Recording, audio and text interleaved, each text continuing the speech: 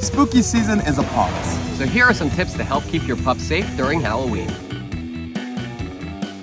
Candy and Halloween go hand in hand, unless your hands are paws. So always remember that chocolate and other candies like sugar-free gum can cause poisoning for your dog. We know you all have plenty of decorations throughout the home. So it's always important to make sure that you don't have anything that your dog can reach, such as electrically or battery-powered lighting or spider webs. On Halloween, you're going to be opening and closing your door a lot for trick-or-treaters. So unless you can't crate your dog safely, make sure you put their ID tags on them just in the off chance that they get out.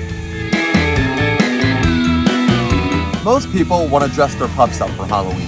So unless you're absolutely sure that your dog is going to be comfortable wearing a costume, don't stress them out. A lot of people want to bring their pups out for Halloween. So if you know that your dog is already uncomfortable in social situations like that, it might not be the best idea. So be safe Stay spooky, and happy Halloween.